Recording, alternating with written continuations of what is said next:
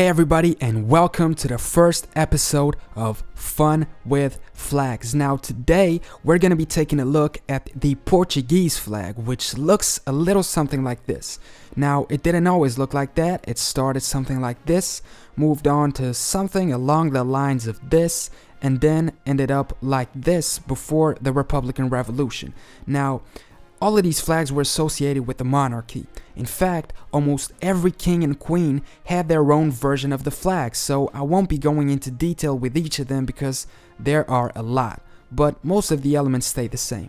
Now, like I was saying, when the Republicans came through and said goodbye to the king, they kicked him away and replaced him with a president. Now they thought, new regime, we should probably have a new flag as well, and so they did.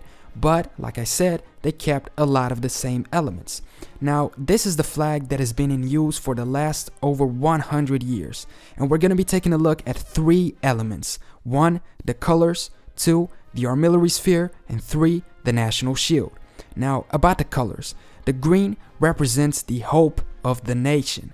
And the red is said to represent the blood of those who died defending it. But it can also be related with the colors of the Republican Party at the time.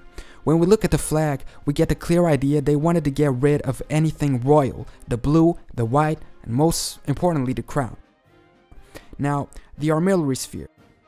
The armillary sphere was introduced in 1816 by King John VI.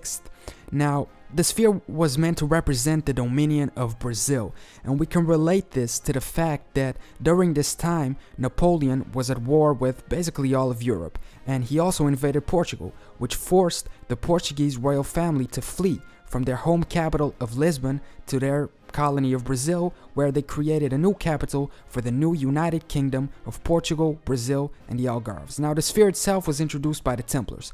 In fact, Henry the Navigator was the Grand Master of the Order of Christ. And being a nautical instrument that was actually used by sailors, it quickly became highly associated with Portuguese colonialism. In fact, the first flag of independent Brazil contains these 2 elements. Now, moving on to the third and final element, the shield.